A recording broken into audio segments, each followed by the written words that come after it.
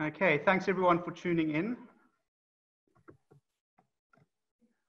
That's going right there. Is everyone getting the screen? Chris, can you just give me a thumbs up if it's good to go? And while you're doing that, Michael, just want to say we're already 90 people listening to you tonight, just to keep the pressure on.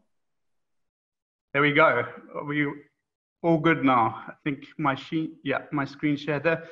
Well, thank you everyone for tuning in, and thanks Chris for hosting this evening. So as you know, I'll be talking about Angola, and Chris mentioned that I first went in 2003 birdwatching with friends Callan Cohen and Claire Spotterswood. And at that stage, I realized that something really needed to be done in terms of conservation in the country. There were great threats and not much being done. So I got involved. And this evening, I'll be talking mostly about my own experiences, but also trying to give you a broad overview of Angola, which not many people have had the opportunity to visit yet. So just a brief overview of the presentation. First, I'll highlight some general key features of Angola, then talk about the physical template, the variation of physical template which drives the biodiversity of Angola. Just highlight some of the key ecoregions and plant communities, and then I'll move on to my own area of expertise, which is birds and bird diversity in Angola. And then I'll end off more on a conservation note, looking at a few of the projects that have been ongoing in Angola, what the main threats are, and talk about my own work that's been happening for the last 10 to 15 years. Okay, so this is a map of Angola. Angola is almost exactly the same size as South Africa, 1.25 million square kilometers, but it has a smaller population, 33 million people. Unfortunately, most of the people are situated in the west of the country, where the greater biodiversity is very complex between 16 and 18 degrees south. So it was a Portuguese colony historically, and it gained independence in the early 1970s, but unfortunately that led to a protracted civil war, which lasted about 30 years. And that affected obviously all of society, but it had a big impact on biodiversity conservation and also biodiversity research. So there's a big gap in our knowledge in Angolan biodiversity associated with the war. And then another key thing just to mention is that industrially, Angola is very heavily dependent on oil. 10 years ago, 95% of its foreign revenue was earned from oil. So at the moment, the country is suffering. You all know what's been happening to the oil price. Okay, so moving on to the physical template, I've drawn very much from this book, Biodiversity of Angola, which is available free as a PDF online, edited by Brian Huntley and a few other people. And so these maps come from this book. I'm no expert on soil, but what this map illustrates quite nicely is that the eastern half of the country is all fairly uniform. It's Kalahari, deep Kalahari sands, and it's the western half of the country that's much more interesting, even from a soil perspective. And this is the underlying template on which biodiversity responds. Then moving on to altitude and landforms. This is a map of altitude, and there are basically four important regions in terms of altitude. Firstly, there's a coastal strip, which runs the entire length of the country on the west coast, between 0 and 300 meters altitude. The main feature of the country, however, is the inland plateau. So from the coastal strip, it rises quite steeply up to generally around 1,000 meters, and almost the entire country is at that altitudinal range, 1,000 meters and above. So a coastal strip and inland plateau. And then the red areas on the map show the highland areas, which are one of the most unique elements of the country. These highland areas have what we call Afro-montane elements. They are related to other African montane areas, but all of these areas are more than 2,000 kilometers away from the Angolan montane elements. And the important thing for Angola, besides its isolation, is that it also has the smallest remnants of the Afro-montane biome in Africa. And then the fourth feature, which is very hard to see on this map, and it's really a transition zone, is the interface between the plateau and the coastal zone. And that is the escarpment, which has a massive impact on the biodiversity of Angola. And it runs all the way from the north down at least as far south as Lubango. And it's this interface which I'll talk about a bit later in terms of important endemic biodiversity. Then rainfall, most of the country has quite high rainfall all over the plateau. It generally, except in the far south, you're looking at above 1,000 meters altitude. The coast, on the other hand, is arid. And that's, in fact, almost the entire length of the coast. Even up in Luanda, which is quite far north, you're looking at less than 400, 300 millimeters of rain. The southwest, very arid, an extension of the Namib Desert. And obviously this is important in terms of river drainages. The Angolan highlands produce, or the rainfall in the Angolan highlands feed a lot of very big river systems in Africa. A lot of the upper Zambezi, almost the entire Okavango's water comes from Angola, the Kunene River, and then parts of the Congo. But there are also a few rivers which rise in Angola and flow west out to the coast. The most important of those of which is the Kwanza River. It rises in the Angolan highlands and flows west out just south of Luanda. Those are the most important features of the physical template to which biodiversity responds.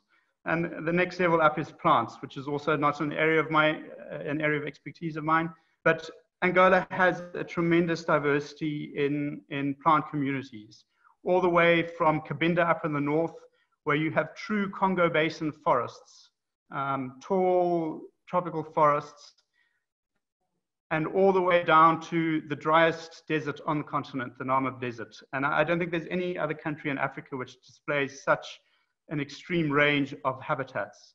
Most of the country, especially on the plateau, is covered in miombo woodlands, so very vast miombo woodlands, including some of the most extensive tracts of primary woodland left in Africa. And then in the southeast, generally more arid savanna woodland type habitat. And I'm just going to share a few photographs from around Angola depicting some of the landscapes and habitats. This is in the southwest in Iona National Park on the edge of the Namib Desert in the rocky areas. Sorry. This is the southern escarpment near Lubango, the top of Leba Pass, a very impressive escarpment which rises 1,000 meters in altitude over about 5 or 6 kilometers.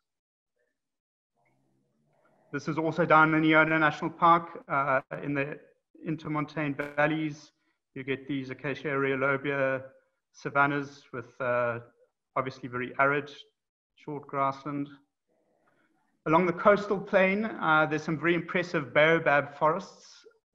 Probably, I've never seen anything like it anywhere else in Africa. And a very thickety plant community, a lot of euphorbias and so on. Then the most isolated and smallest remnants of habitat in Angola are the Afro-montane forests. And this is a photograph over the Number Mountains, which has the most forest, Afro-montane forest in Angola, which is only 600 hectares. This is Afro-montane forest further south, down near Lubango. Here, the forest is more restricted to just a few of the valleys and surrounded by fairly arid savanna, actually. This is down in the southern woodlands, the Bikia woodlands, and you get these beautiful grassy drainage lines which become damp when it rains. montane grassland also up in the highlands, much more extensive than the forests. This is up around Lubango in the south again. This is an amazing tree fern forest in the Number Mountains. Also, I've never seen anything like it anywhere else. Sort of 4-meter tall tree ferns forming a forest canopy. And then most of the plateau is covered in Miombo woodlands, a lot of it fairly stunted, like you see here. And then these broad grassy drainage lines, also called dambos, are a very important feature of a lot of the country. And then this is grassland on Kalahari Sands, actually right up in the northeast. The sands themselves extend all the way up to Gabon. So even up in northeastern Angola, you get these Kalahari grasslands. It's obviously much higher rainfall, but still deep sands. And then lakes and wetlands are quite an important feature of Angola, primarily along the coastal plains. So you've got these rivers draining out of the highlands going west, slowing down and forming big lakes and wetlands on the coastal plain. But this lake is up in the northeast, Lagoa Carumbu. And then one of the habitats which I work in most, although this is a fairly small version of it, the Congo Basin forests. And these come onto the Angolan escarpment and move south along the escarpment for several hundred kilometers and form outliers. So this is Congo Basin forest, but a fairly species poor form found on the central escarpment. Okay, so that's a general overview of the physical template and the habitats. And now I'm going to talk a bit about bird diversity and endemism. Obviously, a lot of this is mirrored in other groups like frogs and reptiles and dragonflies and so on, but it's not my area of expertise. And from an ornithological point of view, we know a lot more than most of the other groups. Birds are probably the best known group in Angola. So we in a good situation, a relatively good situation. But this is, Angola has a very high species diversity, around 960 species. That's the 5th highest for any African country. And it also has a lot of endemics. And I did in my book, The Birders Guide to Africa, I did a continent-wide assessment of the importance of different countries based on the birds they hold. And Angola comes out 7th in the region, and you'll notice Madagascar is number 1. But so 6 on the African mainland in terms of bird importance. And now I'm just going to go through a few of the really fantastic, most of these birds are endemic, found only in Angola. Some of the fantastic birds that the country has. And these are also highlighted in the book I wrote, The Birds of Angola, which is available. Well, it's a bird to start with, and Angola's fantastic national bird, red-crested turaco. This is an escarpment endemic found in the central and northern escarpment.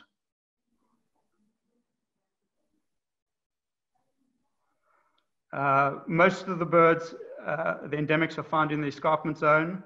A few are confined only to the central or northern escarpment, but most are in both. And this is another one found in central and northern escarpment, gray-striped francolin. This is Montero's bushrike, very similar to gray-headed bushrike, which occurs all over the savannas of Africa.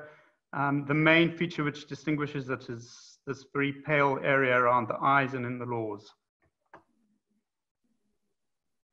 A fairly drab, near-endemic pale olive greenbill, which is associated with the drier thickets mainly at the base of the escarpment.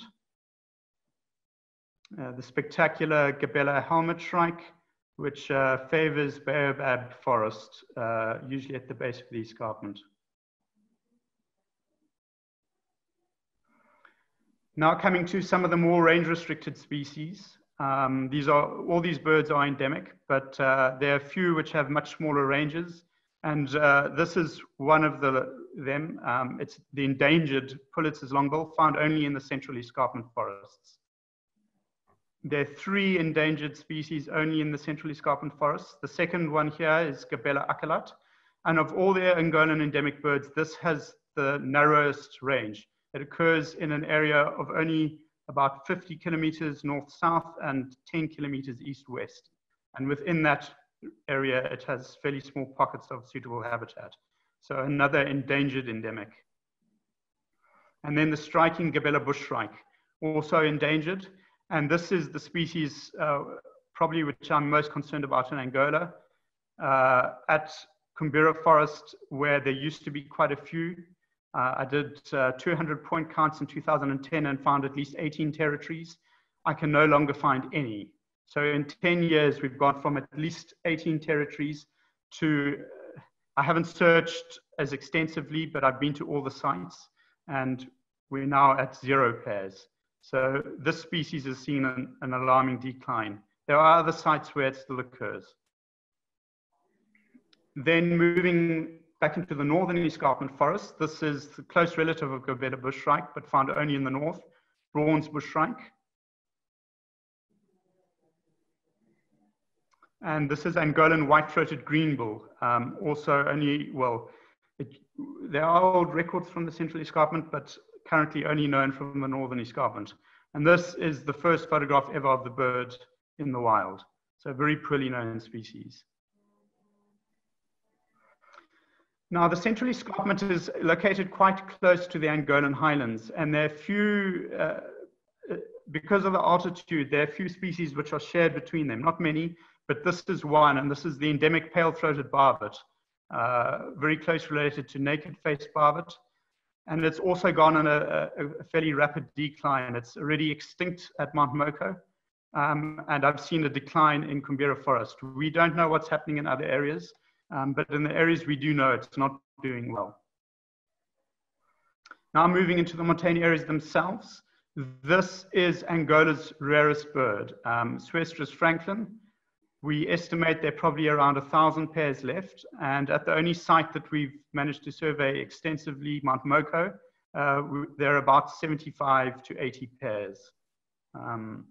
It also has a very special place in my heart, this bird. I was the first bird watcher to ever see it. In 2005, it had only been collected previously, and so this is a very special bird to me. Another highland endemic, Angola slaty flycatcher, and this bird group has a great link to the other, some of the other highland areas of Africa. There are 2 other slaty flycatchers. One is found in Ethiopia, and one is found in the mountains of Kenya, Uganda, and northern Malawi. And then this is the 3rd member of that group, at least 2,000 kilometers away from its closest relatives in the Angolan highlands. Striking Margaret's Battis. This is not an endemic. It is found in Zambia and southern DRC too, but it was first discovered in Angola, and the montane areas of Angola are quite important for its conservation. Then there are a few other species. Almost everything I've mentioned so far is either associated with the highlands or the escarpment, but there are a few other species. This is Bockage's sunbird, which is associated with the plateau as a whole, mainly in the highlands, but it actually spills over just into the DRC in the northeast.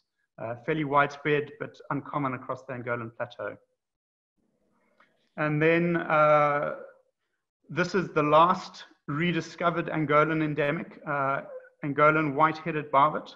It also has a very interesting biogeographic link. White-headed barbet is quite widespread across the northern savannas from Cameroon all the way to Kenya.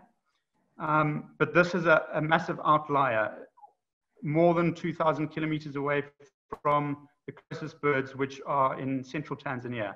And BirdLife International has just recognized this as an endemic species, and we know it's highly threatened and was only rediscovered by a colleague, actually a herpetologist, in 2017. Then one final bird which has a special place in my heart. This is Brussels martin. It's a fairly drab little swallow, but before 2005 it was known only from the Congo Basin. And I was driving along a little gravel road in the Angolan highlands in 2005. I heard a strange call coming through my car window, so I stopped the vehicle, got out, and there was a pair of Brussels martins sitting on some bare grass stalks, singing to each other, more than 1,000 kilometers away from where they were ever known. And we now know that the Angolan highlands are a fairly important area for their breeding. So that was a big fun discovery. That's enough about the birds. There are some endemic mammals, not too many.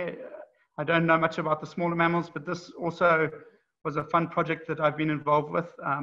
This is Angola's newest primate species, which I first heard and saw in 2005. I didn't know it was. So I made recordings and sent it to the World Authority, Simon Bieda. And in 2013, I hosted a team of primatologists, and we went around studying this little mammal and then described it as a new species to science after that. This is called Angolan dwarf galago. Okay, so that's a bit about the diversity, especially of birds. Moving on now to conservation. I think firstly, it's important to highlight what the protected area network is like in Angola. The green areas on the maps are the protected areas. Unfortunately, these are mostly currently paper parks. There is some management, but there are a lot of issues. So Kisama National Park, located south of Luanda, was proclaimed in the Portuguese era, but during the war, people moved into it.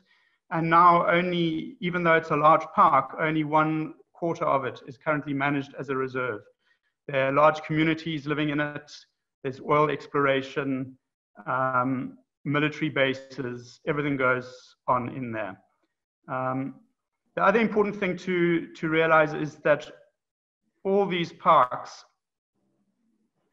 almost all these parks were proclaimed in the Portuguese era, but they were proclaimed for their large mammals, of which there are few endemics. There is the fantastic giant sable, which is an endemic subspecies of mammal in Angola and the national mammal, found here in number 3, Kanganola National Park, and number 9, Luanda Strict Reserve.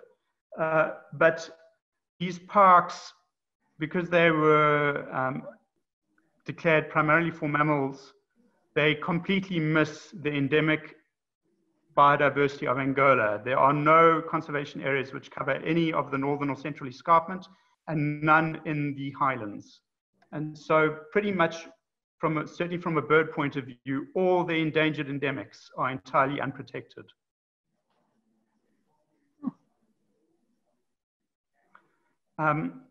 So that means that conservation projects outside of current formal protected areas is quite important. There's not a massive amount going on, but I'd just like to highlight a few of the projects. There are others, but these are the ones that have more practical conservation implications. Firstly, run by Michel Moraes from the National University, there's some turtle breeding projects working with communities along the coast at Rio Longa, and also a second site closer to Luanda, where they've been actually very successful working with communities to protect the breeding areas of the turtles. Then I mentioned the giant sable, which is a real conservation success story run by Pedro Vaspinto, who's done a fantastic job working in Kangandala and Luanda reserves. He set up a big breeding enclosure. He's actually had to move animals from Luanda into Kangandala, and he's finally got them breeding quite well. A large part of the work is also anti-poaching. Luanda is a very remote reserve, but there's a lot of poaching, bushmeat trade, hunting going on in there. And so he's been fairly successful in employing local communities to act as anti-poaching units. Then my own 2 projects are Mount Moko and Kumbira Forest here, and I'll talk about those a bit more.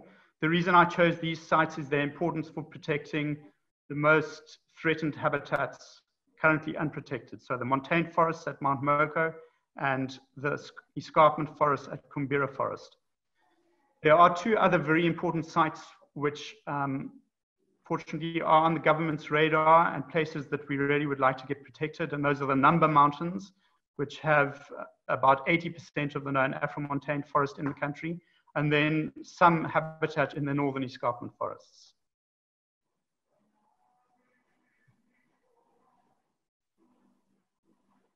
Then just to highlight some of the conservation threats before I move on to my own projects. There's been a great lack of institutional capacity within Angola. I think following a 30-year civil war where the country more or less grinds to a halt, that's inevitable. And obviously conservation was not a massive priority for the country at that point. Things are improving. A great new minister has just been appointed as head of environment. So I think things are going to improve a lot there. There's also a lack of law enforcement. Police services don't know what the environmental laws are and they don't enforce them. So bushmeat trade is rampant. And then one thing which I'm beginning to realize more and more, which we don't really speak about much in the conservation arena, is unscrupulous foreigners. People coming in with hidden agendas, pretending to do conservation work or using that as a face, but actually making it harder by breaking trust with local people and making it difficult to do conservation work as an outsider because trust is broken. Then some of the common things which happen all over the world. Commercial logging is a big threat. On the right here is a tree chopped down in big logging areas in the northern escarpment. So a lot of the northern escarpment had very valuable wood resources, and that's threatened through commercial logging. Charcoal production is a very big problem in Angola. Most of the country have no other means for cooking other than on wood or charcoal.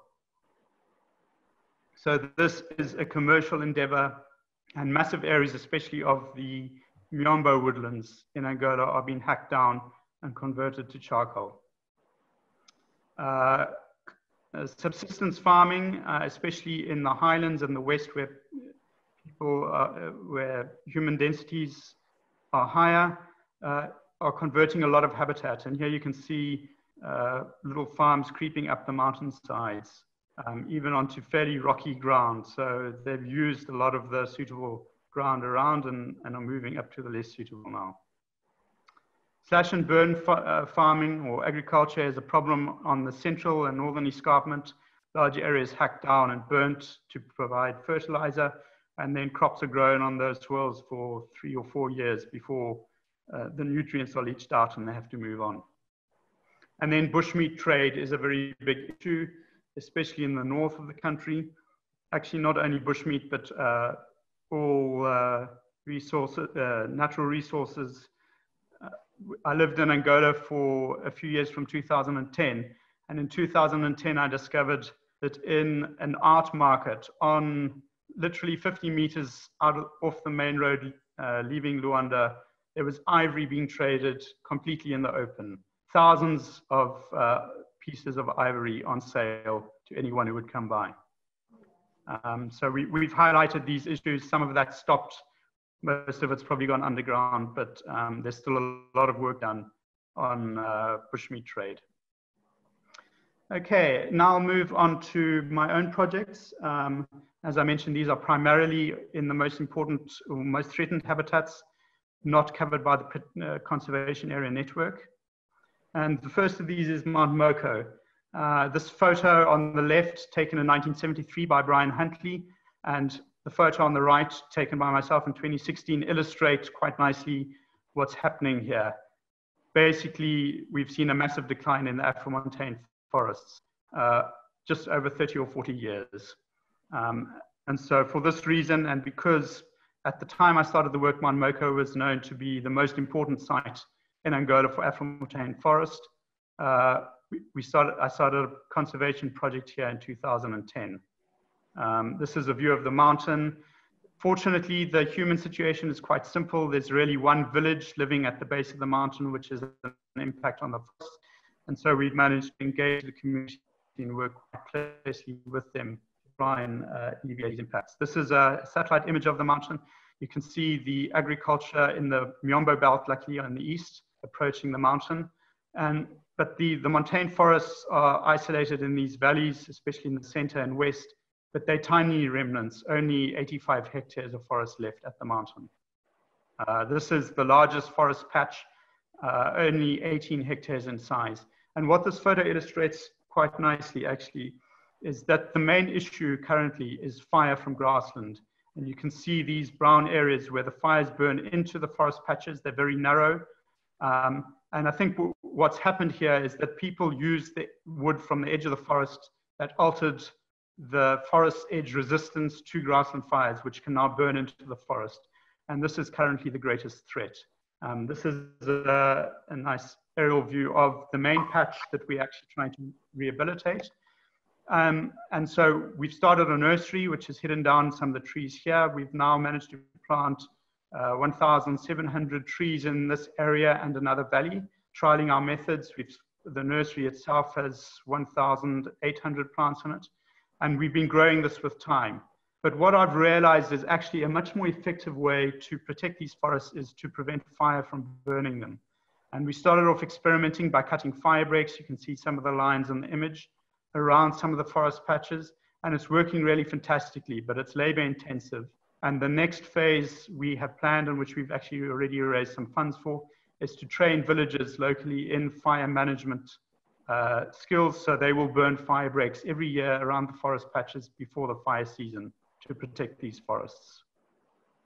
This is some of the work in action, just showing very basic nursery that we have. And this work is all very much, well, it's very important for the local community. It's one of their few sources of employment. And I employ up to 150 people to work with me when I'm there. I'm planting trees, cutting fire breaks, and so on. Another photo from the village. These are ladies coming in the evening with their firewood. And we've engaged the community. So besides planting trees and trying to protect the forest from fire, we're trying to instill a greater understanding in the community of the importance of these forests to them. They're already seeing their water supplies diminished. And the other aspect we're tackling is trying to reduce their reliance on natural resources. So we've introduced fully efficient stoves, and we have other plans afoot which will hopefully continue to both assist the community and reduce their impact on the environment. Then the second project site, which I'll speak less about, this is Kumbera Forest.